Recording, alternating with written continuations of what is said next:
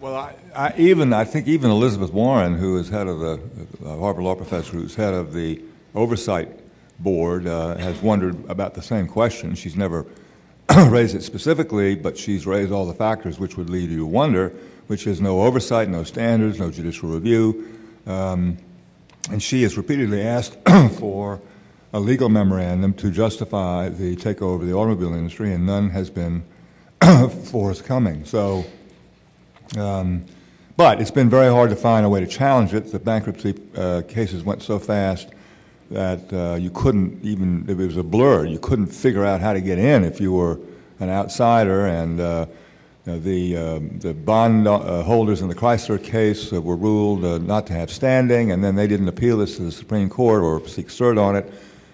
So there just has been no way to get into court, and I shouldn't be talking about this anyway with a judge who might have to rule on it. Go ahead. Todd Gaziano, and by day I work at the Heritage Foundation, but by night I'm on the U.S. Commission on Civil Rights, and we conducted a year-long study of some of the race-based government policies and the likely effect or unlikely effect they may have had on the mortgage crisis. And that's caused me to question some of you all's call for a government, it sounds like a government-sponsored blue ribbon commission, and I want to suggest, one, the unlikelihood that the government will actually sponsor such a commission, or two, that it would possibly do more mischief. I note my fellow commissioner here, Gail Harriet, she's brilliant and she always got it right. But in the study of the that we did on the Civil Rights Commission, we understood our own limitation. But that was a very hot button issue, and that's one of the issues that makes me think that it's unlikely that government will want a serious blue ribbon commission to study this. There are other macroeconomic policies that would point fingers at politicians that the politicians don't want pointed. And secondly, we at the Federalist Society generally don't think that the truth comes from, usually from government-sponsored commissions. So why isn't it better for independent scholars who are doing great work and those of you to study, report, and publish? Dr. McTeer, would you like to try that one? I tend to agree with you that just let the market for ideas work. When you talk about a commission, when I first started hearing that, it was a commission of senators and congressmen. And see, that reaction says it all. I don't have to finish that sentence. I just would like to suggest that this business of going back and asking, did everything that happened, was it appropriately planned and were various things considered? We've got to remember that most of these things happened in 1 week. And I guess the guys making the decision would probably be the first to say, we wish we had more time to establish these things. I mean, I think if they had it to do over, they would have tried a little harder to find a solution to Lehman Brothers, for example. And they might have treated AIG differently. You know, the Fed opened the discount window to investment banks, which was a big deal in stopping the panic, but it did so a day after one bank went down that might have survived had it been done a day earlier.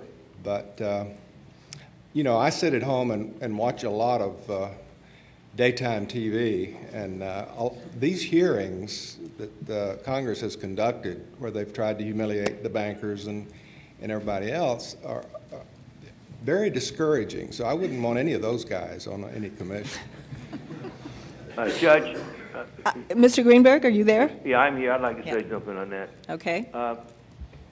I think it's essential that we have a commission. I'm not suggesting it be made up of congressmen and senators, but a blue ribbon panel of prominent Americans.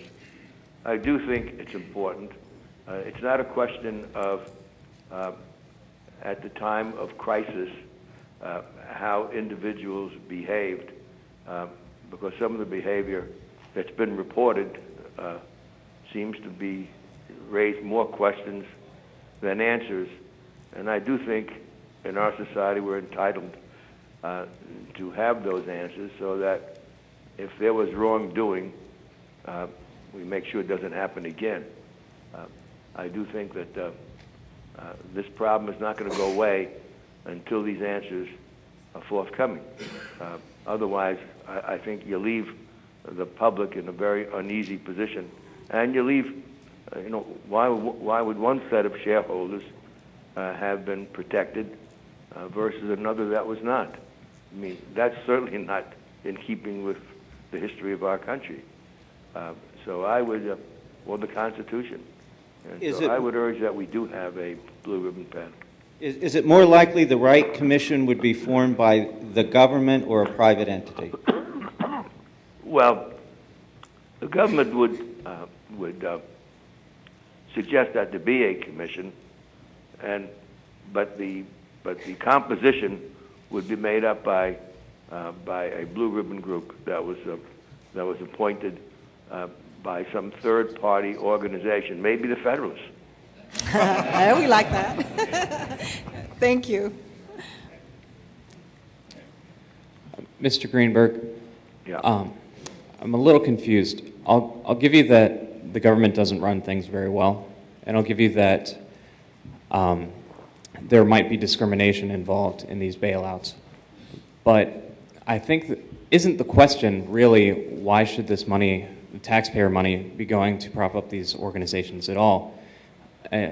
Or in other words, why should the money of the people in this room go to prop up an organization such as AIG, which took on risks that other insurance companies would not take on, and a company which has been more than implicated in antitrust concerns, for example, in the Marsh and McLennan case? Well, I'd like to answer that. First of all, the people who've been tried in the Marsh case, if you followed it last week, 3 of them were found not guilty. And the AIG people, or the industry, if you will, insurance industry,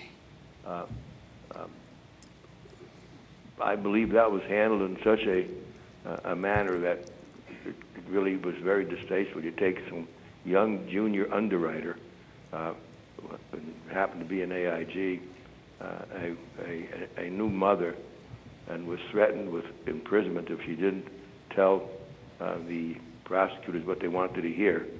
I mean, that's not, that was hardly justice. But the fact of the matter is, as this thing winds its way through the court 4 and 5 years later, they're finding out that what was said to be a horror story didn't turn out to be that way. And then on the first part of your question, look, I happen to agree that bankruptcy may have been a better choice for everybody. But if you're going to use bailout, then let's have some standards in bailout that are not saying, okay, we're going to save A but not B, and we're going to use C to help A and B. That doesn't make any sense. Okay, thank you. Apparently, there is a group in the back who also wants to ask questions, and you were invisible to me, so I apologize to you. So let's give them an opportunity also. Thank you. Edward Williamson from Sullivan and Cromwell. Question on the Boyden, you referred to the European approach of breaking up the banks, and there is a proposal out there that to do something similar in the U.S. It sounds a great deal like sort of a return to Glass-Steagall.